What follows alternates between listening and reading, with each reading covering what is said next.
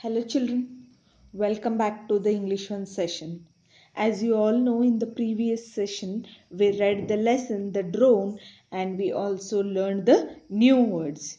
Today we are going to start with the question answers and I am going to explain you how to write the question answers.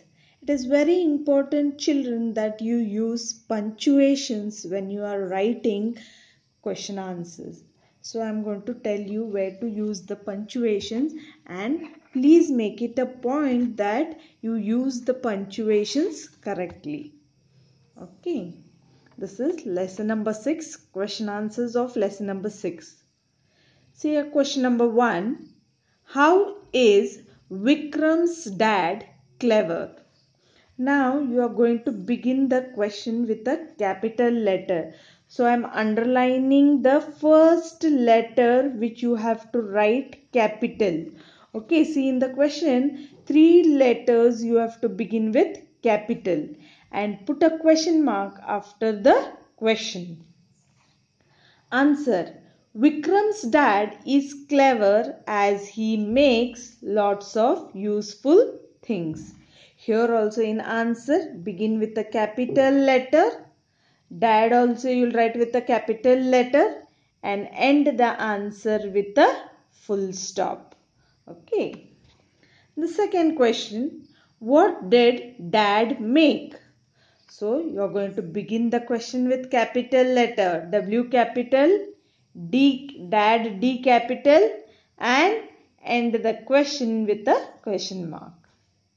Answer. Dad made a drone. Here answer also you will begin with a capital letter and end the answer with a full stop. The third one. What does a drone do? Now here beginning of the question will be with a capital letter and end the question with a question mark. Okay. Answer. A drone can fly. So here the first letter will be capital. A drone can fly. Then there is a full stop here. Okay. Keep in mind you are going to put a full stop here. Then after the full stop you are going to begin with the capital letter. It can take photos and videos too. Now we end the answer with a full stop. The fourth one. How did dad make the drone come back? Now here begin with the capital letter. Dad D capital. How did dad make the drone come back? End the question with a question mark. Answer. Begin the answer with a capital letter.